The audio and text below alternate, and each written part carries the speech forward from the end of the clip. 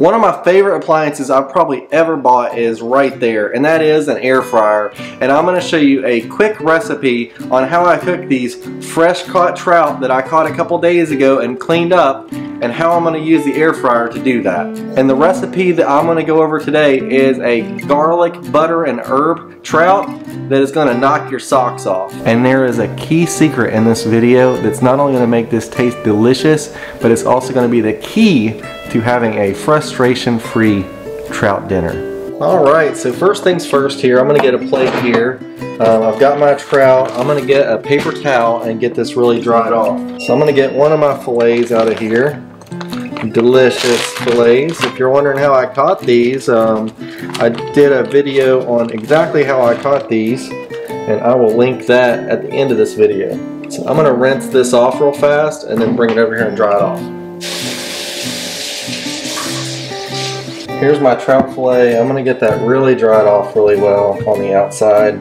I did go ahead and already had these cleaned up and scaled and all that stuff, so they are ready to go. And you just want to get that dried off so that it's not slimy and nasty. So now let me get my seasonings and everything I'm going to need to prepare this trout. Alright, so first thing I'm going to need here is I've just got some unsalted butter. And the reason why I like unsalted butter is I like to be able to control how much salt I put in things. So I'm going to set that right there. Next is going to be some coarse kosher salt. I just love this for everything, for as far as cooking goes. And the next thing I'm going to have here is this extra virgin olive oil. It's really simple because it's in a sprayer. And the thing I like about this is it doesn't have any propellants or anything, no additives, it's just extra virgin olive oil. Next is going to be some onion powder, garlic powder, and some rosemary. Now normally I would have rather used fresh garlic if you have it available, but I ran out and I just realized it. I'm going to spray the outside of the skin with a little bit of olive oil spray. And then we're going to sprinkle on a little bit of kosher salt. We are wanting to cover both sides of the fish here.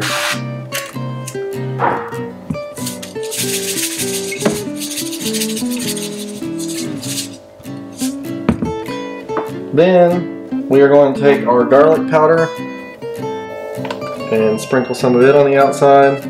So we got one side done there. Let's do the other side. Then we are going to give it a little bit more of a spray just to kind of keep that really moist, because you kind of dried it out a little bit with those spices and the onion powder. And then we're going to add our rosemary, a little bit of rosemary, a little bit of rosemary. So the key to this recipe is inside this trout you're going to have the spine, and then you're going to have these pin bones on the inside here. The key problem I found when air frying it is this inside really wants to dry out. So I kind of lightly seasoned in here with a little bit of just the garlic and the rosemary. And then I'm going to give it a coat of this olive oil. And then I'm still going to even add in some slices of butter in here. So there's one. And then for this other one, we're just going to chop one in here. And then we're going to chop it in half. We're going to take half of that, and that fat and that butter is really going to help keep the inside of this really moist, so when it cooks, that inside doesn't all dry out. I like the outside to be nice and crispy. When that inside is really moist, it's going to make taking those bones out really easy. I'm going to go ahead and turn on my air fryer, and what I want to do is go ahead and preheat it. So this is a really cool air fryer. The thing I like about this one is it's got two sides, so that I can use one side to cook my fish in, and then if I want to steam some veggies or whatever, I can do that in the other side. If they're interested in this one, I'll link it down in the description, and those are Amazon affiliate links. Help out my channel, especially help me pay for gas money right now. I'm going to set that to air fry. I'm going to set it to 390 degrees for time. So the trout actually needs to cook for about 14 minutes. So I'm going to set it to 17 and hit start. And what I'm going to do is let that go from 17 down to 14. Once it hits 14, I'm going to put the trout in there. If you enjoy these videos, please consider subscribing because I'm going to have more recipes coming out soon. Alright, we are at 14:30 now, so I'm going to open up this side here and I'm going to take my trout and I want to go ahead and gently lay it in there. So then what I'm going to do is I'm going to let this cook for about 7 minutes and then I'm going to open it up, take a look at it. I'll probably make another spray of this olive oil on the inside of the trout to keep it extra moist and flip it over. Alright, so we are a little bit past 7 minutes, so I'm going to go ahead and pull this out of here, take a look at it. It's looking nice and crispy down on the outside, still moist on the inside.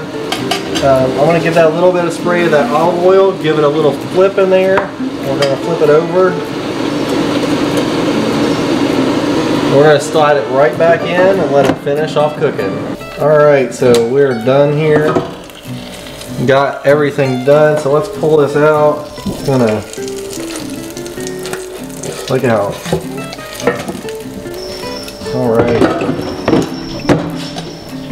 Alright, so look at this fish here. You got a crispy outside.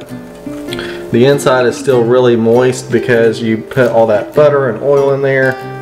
And but look at that, the outside of that fish. So here we are. So let's take a look here. Key thing is when you do this is you get that inside too dry. See how that just like peels off? And then as you put your fork in here, I can peel that meat right off those bones. And if you get the inside of that too dry, all those bones are going to stick to the meat and it makes it really hard to eat. So let's take a bite here. The meat is buttery, delicious, flaky. You got the little bit of the crispiness on that skin. You've got the delicious flavors that come from the seasonings that you put on it. I'll tell you what guys, you cannot beat that. Just like you cannot beat subscribing to RHINOjoe Outdoors and checking out my future videos that are coming up. I'm going to have more cooking videos. I've got more of these trout videos coming up. And I appreciate every single one of you guys. If you found value in this video, please consider hitting that like button. Because I'll tell you what guys, if you do not follow those steps and keep the inside of that fish moist, it is a bugger to eat. And that's a lesson I learned from experience trying to cook these fish in the air fryer. As always guys, don't forget, get outside, do something awesome, take somebody with you if you get a chance, and I will see you in the next video.